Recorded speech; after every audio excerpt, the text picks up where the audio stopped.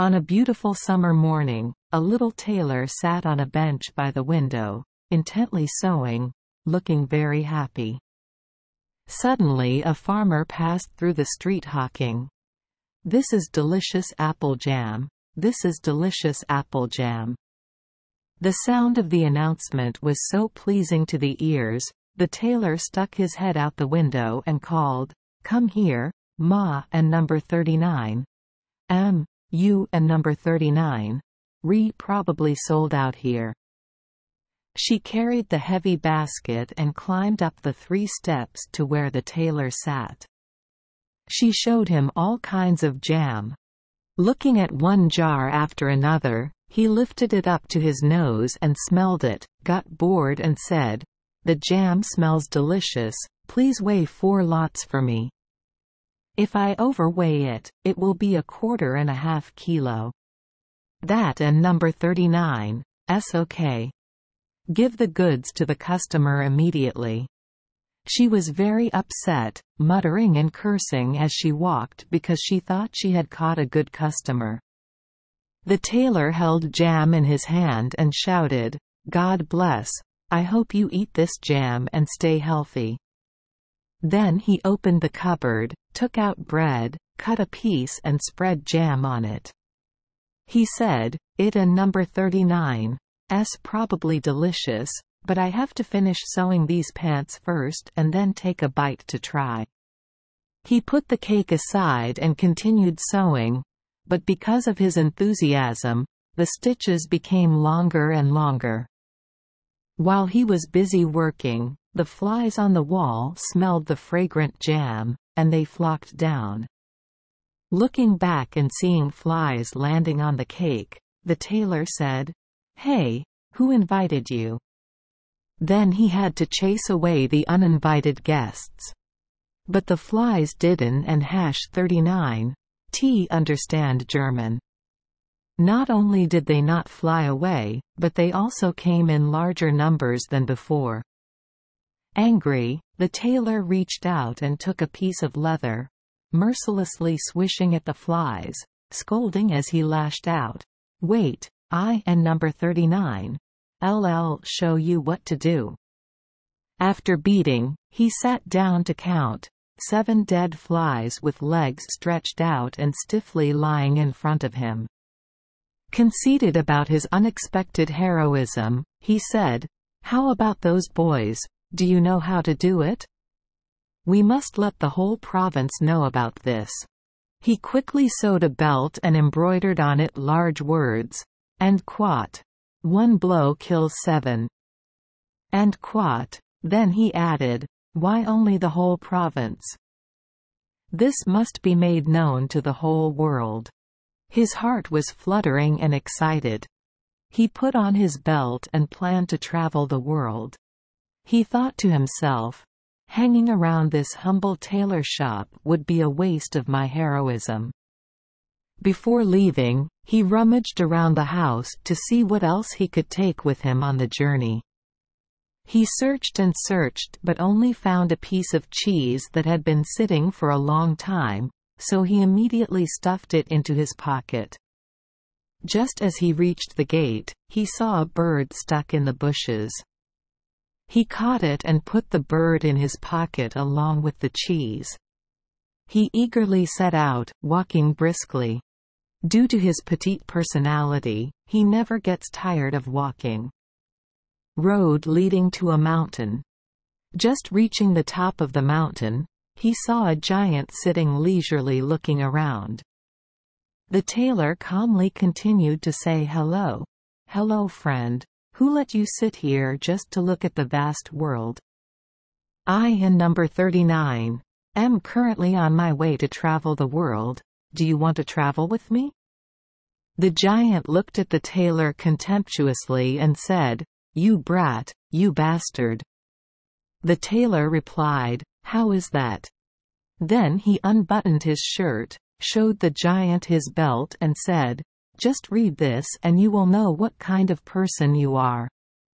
The giant read, "And quat. 1 blow kills 7, and quat." So he thought, 7 people died from just one blow, so he felt respect for the little tailor. But then the giant still wanted to try his hand at the tailor.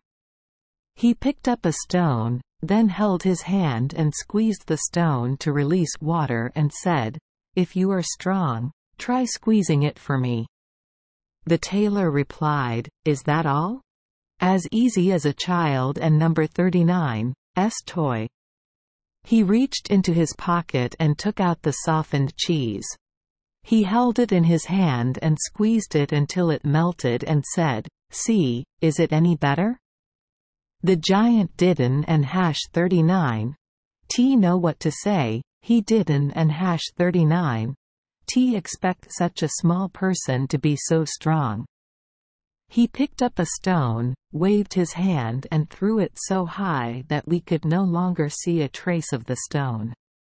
Then the giant said, "Come on, little duck, try it." The tailor said, "Nice throw. But the stone you throw will fall to the ground." "The stone you throw will not fall to the ground." He reached into his pocket to get the bird, then tossed it into the air. The birds were so happy to be released, they immediately flew away. The tailor asks, "How are you, my friend, are you satisfied?" The giant replied, "You can throw it. But let and number 39's see if you and number 39 as good at carrying heavy loads as you are at throwing rocks." The giant led the tailor to an ancient oak tree lying across the path, and said, "If you are strong, help me carry this tree out of the forest." The little tailor replied, "Okay.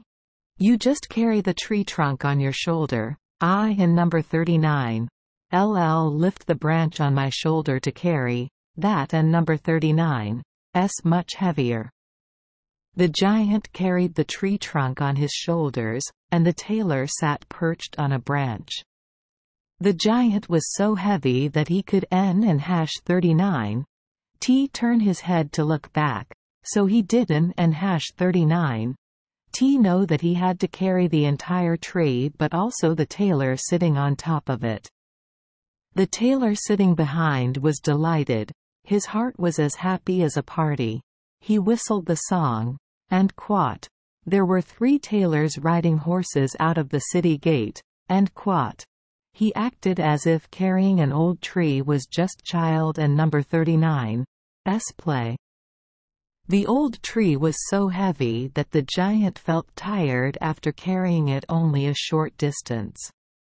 He stopped and said, "Hey buddy, be careful. I dropped the tree here." The tailor immediately said, "You can only get the big one, if you can and number 39 carry this tree, it and number 39's too heavy." The two continued their journey together. Passing by a cherry tree, the giant grabbed the top of the tree with many ripe fruits and told the tailor to keep picking and eat. But how could the small tailor hold the top of the tree that was bending down? As soon as the giant let go, the treetop bounced back, and the tailor was thrown into the air. Because he was small, the tailor fell without any scratches. The giant asked sarcastically, "What a number 39's wrong, friend? Is there a bent branch that you can and number 39 hold?" The little tailor replied, "Do you think I and number 39 am weak? Would someone who kills 7 with one blow even want to do that? I jumped over the top of the tree because I saw a group of hunters aiming and shooting at the bushes where we were standing. If you are good, then try dancing like me." The giant tried his best to jump but could not get over the top of the tree, hanging suspended by the branches and leaves of the old tree, so the tailor won again. The giant said again, "Hey, you are so brave and heroic. Come with me back to the cave, and sleep every other night with us." The tailor agreed to follow. When we arrived at the cave, we saw several Other giants sitting by the fire, each holding a dead sheep in their hand and eating it deliciously. The tailor looked around and thought, "This place is more spacious than my shop." The giant pointed to a bed and told him to go to bed and get a good night and number 39's sleep.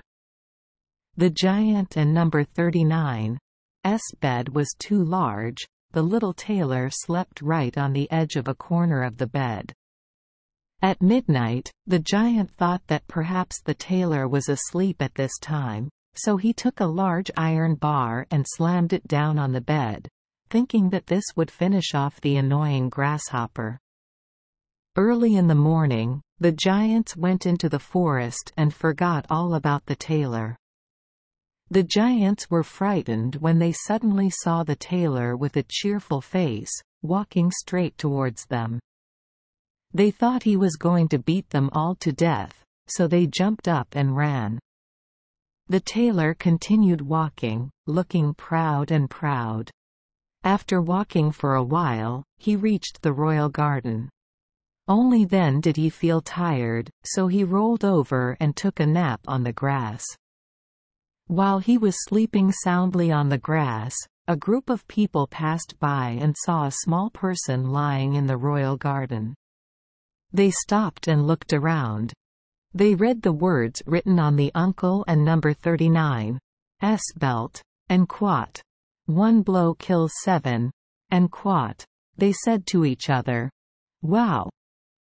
In the midst of such peace in the world, why did this tiger general appear here? Surely this is a general with the power to rival many people." They immediately went to report to the king. They thought that if there was a war, this person could be a tenacious warrior.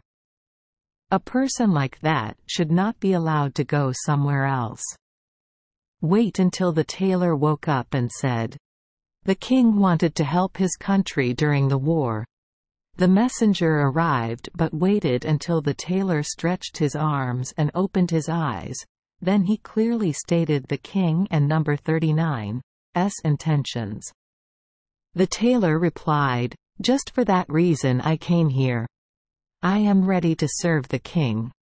He was welcomed solemnly and placed in a special private place. The generals in the court were visibly upset.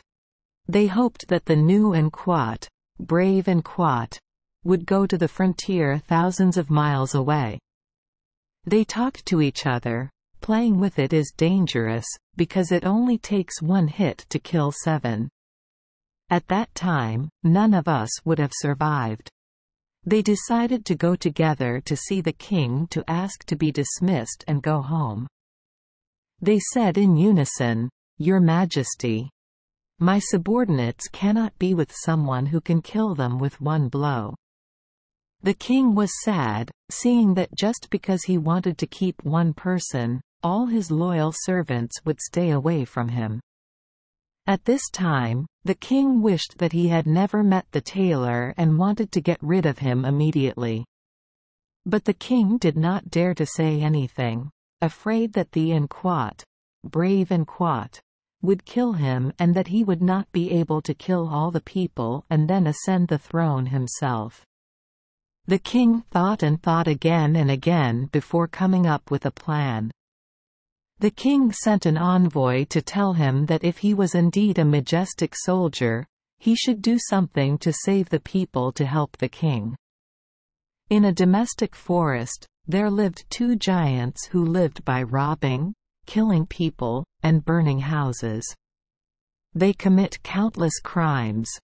Because they were afraid of their lives, no one dared to go near that forest. If the warrior kills those 2 giants, the king will marry his only daughter and half of the country as a dowry. To eliminate the 2 giants, the king sent 100 knights to help. The tailor thought to himself, "That and number 39's worthy of someone like me. Marrying a beautiful princess as your wife and sharing half of a country is a rare thing in the world, not a joke." Thinking so, he immediately replied, Oh my! I will tie up those 2 giants. If one person kills 7 with one blow, there is no reason to fear 2, nor do I need 100 knights." The tailor left, followed by 100 horsemen. At the forest gate, he told the knights, "Everyone, just wait here, I will take care of those 2 giants alone." He went straight into the forest, looking sideways as he walked. After walking for a while, he saw 2 giants sleeping at the base of a tree, snoring so hard that the tree branches swayed. Not wasting any time, the tailor picked up 2 bags full of stones and climbed up the tree. Climbing halfway up the tree, he crawled out onto a branch and sat directly above the heads of the 2 sleeping men. Then he threw a stone straight into the chest of one of the 2 giants, throwing it continuously, one stone after another. At first, no one moved, but then he woke up, nudged his friend with his elbow and asked, "What did you mean when you hit me?"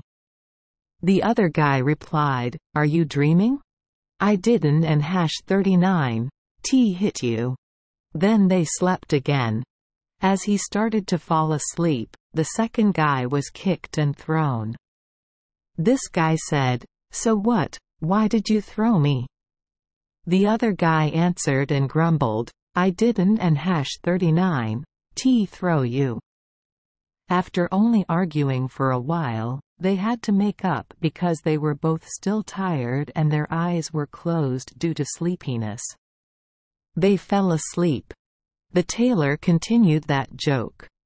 He chose the biggest stone, took it and threw it straight into the first guy and number 39's chest. This guy shouted loudly, "This is too much." Enraged, he jumped up and pushed you against the tree so hard that the whole tree shook. The other guy retaliated equally, then both got angry, uprooted the tree, twisted the branches and fought each other. They fought each other hard. As a result, they both fell dead. Only then did the small tailor jump down in surprise. He said, "Luckily they didn't and #39 uproot the tree I was sitting in, otherwise I would have had to jump quickly to another tree like a squirrel. But the good thing is that I and number 39 am small, so I and number 39 am quick." He pulled out his sword and stabbed each man in the chest with the sword. Then he went out to the forest and said to the knights, "The work is finished. I ended the lives of those 2 men, but it was difficult." Caught in a difficult position, they uprooted trees to fight back, but that didn't and #39 help when the opponent was someone like me, who only took 1 hit but died 7 times. The knights said, "So the hero is not injured?" He replied, "Everything is going smoothly, so how can it touch my pores?" The cavalry did not believe him, so they rode into the forest and saw 2 giants lying in a pool of blood, surrounded by uprooted trees. The tailor demanded that the king reward him with the things the king promised. But the king regretted his promise and thought about finding a new plan to harm the tailor. The king told his uncle, "Before you can marry my daughter and half of this country, you must do one more heroic thing. You trap the unicorn that is destroying the forest and bring it here for me." 2 giants are not even afraid. What a number 39's the point of a unicorn? If God strikes, he only takes 1 blow but kills 7. He brought a rope and an axe and set out with a group of helpers. When he got there, he told his followers to wait at the edge of the forest. I went straight into the deep forest. He didn't and #39 have to look for anything to see the animal coming straight towards him. It rushed straight forward and tried to knock him up. He said, "Come on, please, what are you doing so quickly? It seemed like the animal could hit him, but in an instant he jumped behind the tree. The unicorn kept going straight into the tree trunk. Its horn stuck deep into the tree trunk. The unicorn could not pull itself out. It was stuck there. The tailor said, "Now there and number 39's no way to run." From behind the tree he went out, took a rope and lassoed the unicorn and number 39's neck. Then he used an axe to carve the tree trunk and remove the horn. Having finished everything, he dragged the animal behind him and presented it to the king. But then the king still refused to fulfill his promise, demanding that he do a third thing. Before marrying, the tailor must catch for the king the ferocious wild boar that is raging and destroying the king and number 39's forest. The king sent hunters to support him. "Yes, I and number 39's am ready. That and number 39's just a child and number 39's game. I Don and number 39's bring hunters into the forest." The hunters were secretly happy because they had struggled many times because of that wild boar. As soon as he saw the tailor, the wild boar foamed at the mouth, raised his fangs, and then rushed straight at the tailor. But the tailor was very quick. He ran straight into the door of the nearby church. By the time the wild boar turned around the chaser and ran in, the tailor jumped out the window. He ran around and closed the door, so the pig was locked in the church. It struggled but could N and #39's jump out. I could N and #39's get through the window because it was too big and heavy. The tailor called the hunter so they could see the caged animal with their own eyes. Meanwhile, the good man came to meet the king. The king had to force himself to follow his promise: marry the princess and divide half the country. If the king knew that standing before him was not a great hero but just a tailor, he would probably be very angry. The wedding ceremony was held lavishly, but somewhat less happily. The tailor suddenly became the king of the divided country. Not long after, one night, the young queen heard her husband say in a daze, "Hey, cut me a shirt, sew me pants, hurry up and Don and number 39's get slapped." Only then did she learn about her husband and number 39's family background. The next morning, she returned home, lamented her fate to her father, and asked him to take her husband away from her, who was just an ordinary tailor. The king comforted his daughter and said, "Tonight when you go to bed, leave the door open, my servants will wait outside. When it falls asleep, they will rush in, tie it up, and carry it straight to the ship to a faraway island." After hearing that plan, the princess felt very reassured. The king and number 39's servant heard the whole story, and loved his son-in-law very much, so he immediately told him the whole plan. The son-in-law said, "We have to stop first." That night, the tailor went to bed as usual. After a while, the princess thought her husband was asleep, so she gingerly got up, opened the door, left it open, and went back to bed. In fact, the tailor just lay there, pretending to be asleep and talking loudly. "Hey little guy, cut me this shirt and make me these pants. Hurry up so you Don and number 39's get slapped now. I have had glorious victories. I killed 7 with just one blow, killed 2 giants, hunted a unicorn, and trapped a ferocious pig. If we can treat those things, what good will those brats hiding out there do?" Hearing the voices coming from inside the room, the soldiers hiding outside became frightened. They ran as fast as they could, as if they were chased closely by a herd of tigers. No one had the soul to think of harming the tailor. So the tailor kept the throne for life. Thank you for joining us for today's fairy tale. We hope these stories bring joy and meaning to your day. If you love our channel, please hit the subscribe button so you won't miss any exciting tales. Wishing you a good night and sweet dreams. See you in the next story.